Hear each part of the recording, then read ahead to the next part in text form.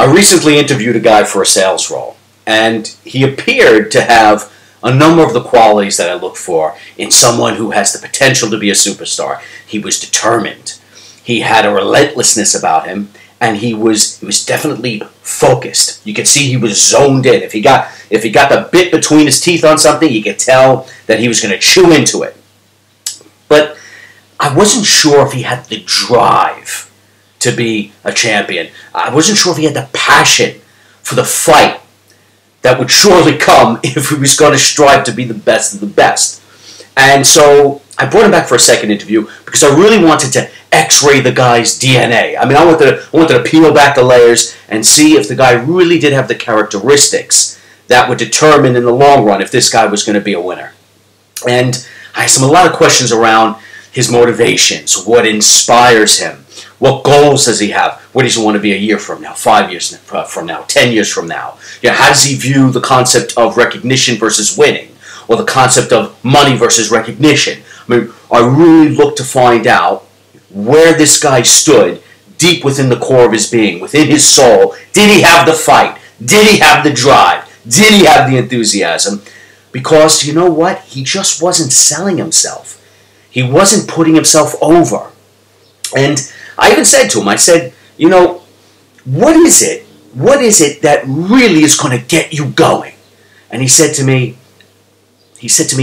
competing to be the best. He said the thing that inspires him most is fighting to win and wanting to rise above, wanting to be a cut above. He said he cannot settle for second best, and we talked a lot about his will to compete. And I said to him, I said, for someone who's talking as much about competing as you are, I said, I'll tell you, it doesn't come across. I hear the words, but I'm not sure they have a lot of meaning behind them. I said to him, you come across a bit understated, and he was. The thing about him was very low key. All right, I said, you come across as being a bit low energy.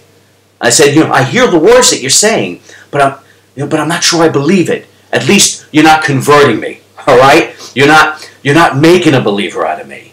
I said, even your voice is a bit even keel, if not monotone.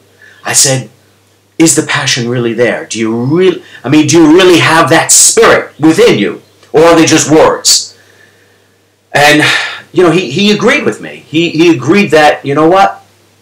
This is him. This is his persona. He's a bit understated. He's a bit low key. He's a bit under the radar.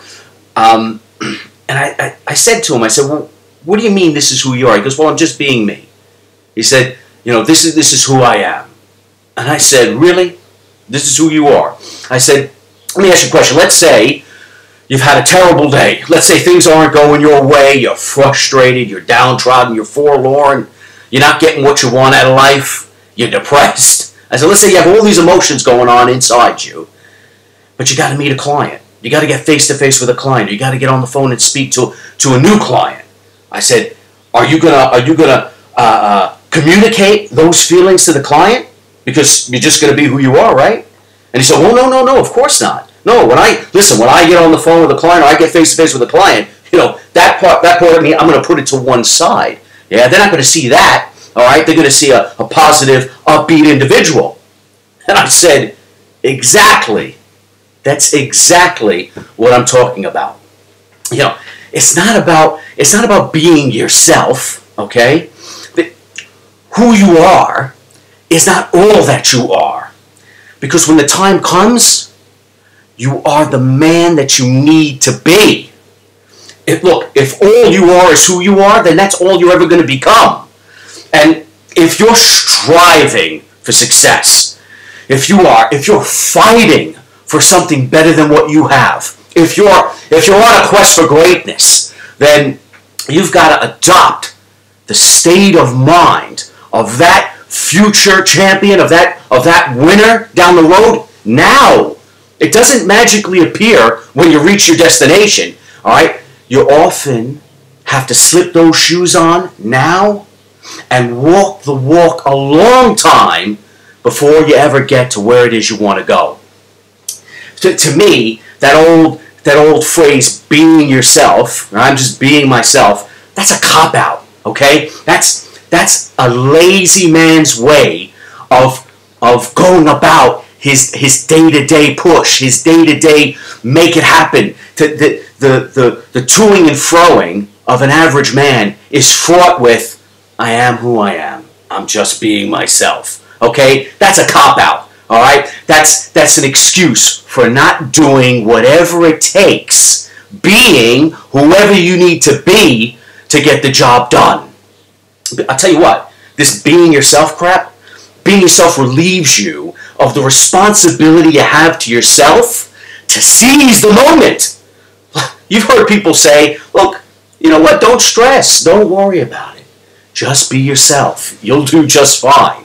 You know what? Being yourself is code for, don't trouble yourself, don't bother yourself to do what it is you've got to do to be better than who you are, to be greater than who you are right now. You know what I hate? I hate when people say, well, you know what, it didn't work out. I was just being myself. I guess they just don't appreciate me for who I am.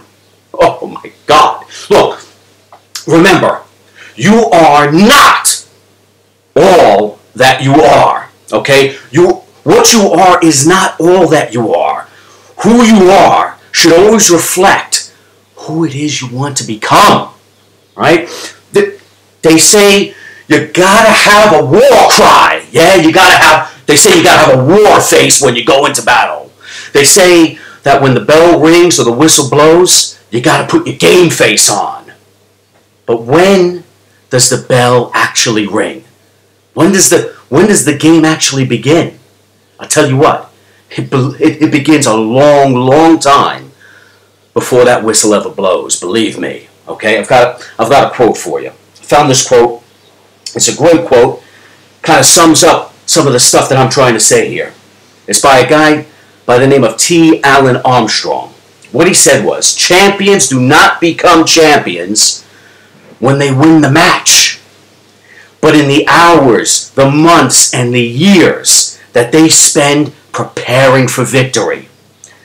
The victorious performance itself is merely the demonstration of those championship characteristics. The fight, the striving, the pushing, bringing out who it is you want to be when you reach that destination, and taking those qualities and bringing them back in time to where you are now, and adopting that persona, adopting those beliefs, adopting those actions, adopting that war face, that game face now. That's everything. That's who you are. Look, don't sit around waiting for the bell to ring, because I got news for you. You might just not hear it, or it might just ring without you. Rise to the occasion now. This way, when the magic moment you've been waiting all your life for finally does come, you'll realize that you arrived at your destination long before you ever got there. Rise. Rise. Rise to the occasion now. Go for it. Rise up.